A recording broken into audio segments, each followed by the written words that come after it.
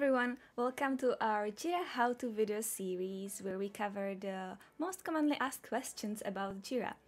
I'm Nikki from Jexo, and in today's video I'm going to show you how you can create a board in Jira.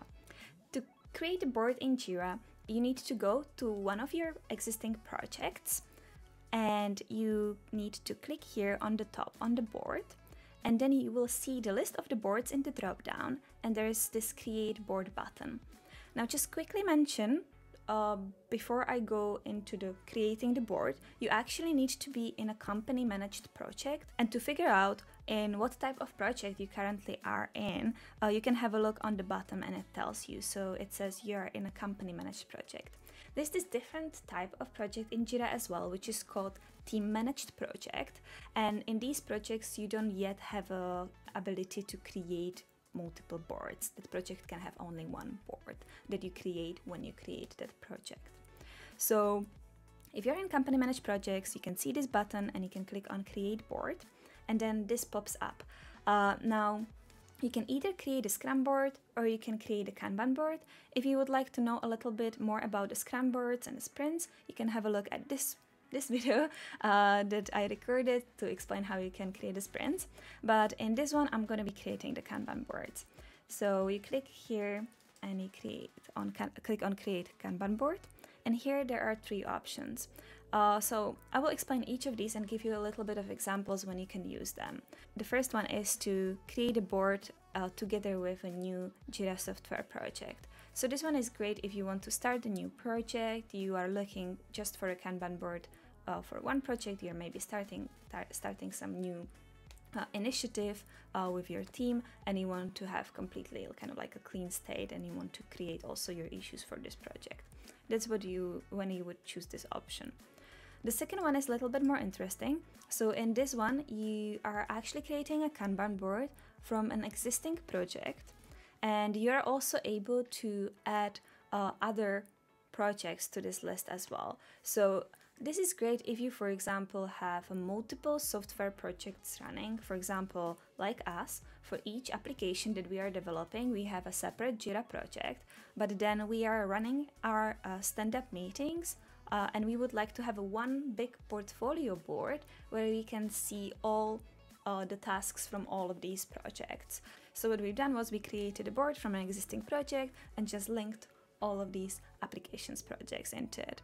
And the last one is if you're looking for even more complex use case, which would be, for example, you want to have a board only with a certain issue type. For example, you are a QA and you're interested in tracking bugs in the application, and you would like to have a board of the bugs and see their progress in a project. And you can again create this board for one or multiple projects. You can also use other additional filters like labels or when the issue was created, any custom fields and so on, because this board is created by using a saved JQL filter.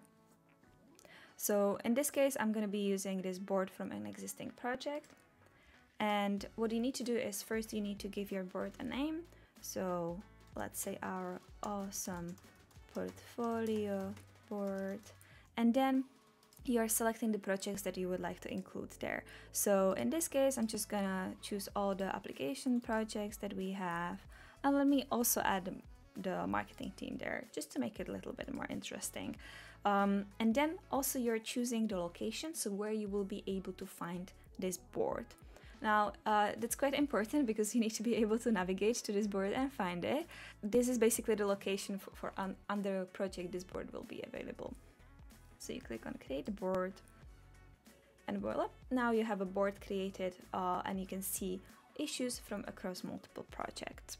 The way how you would switch in between the boards is just by clicking on this button here, and here you can find all the boards that are related to this project on the top. So you can see this chat feature project has these 4 boards that you can switch in between, but there are also other boards listed. So if you're not sure where you placed your board or you forgot, you could also find it here and it would just switch you to the appropriate project automatically. Okay, so let me just quickly show you an example of how you can also set up your board and make it a little bit more custom. So this is our actually real board that we are using for our product development.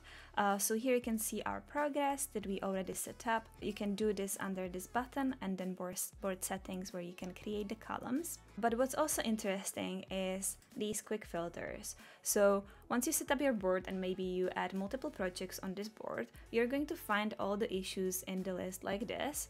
So for us, for example, it's quite interesting to filter our board by different apps. So we have apps like Foxly or Swanly, and using these filters, we can basically switch between the apps very quickly and see what issues are related to what apps. But we also do have filters for example, stories or bugs if we would like to see just some particular issue type as well.